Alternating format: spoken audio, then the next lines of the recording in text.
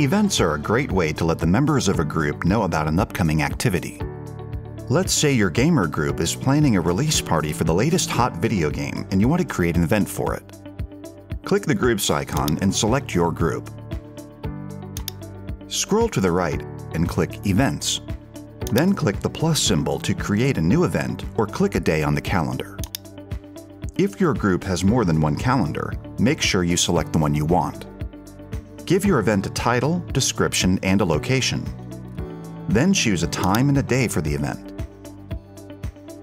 By default, RSVP and comments are allowed, but these can be toggled off.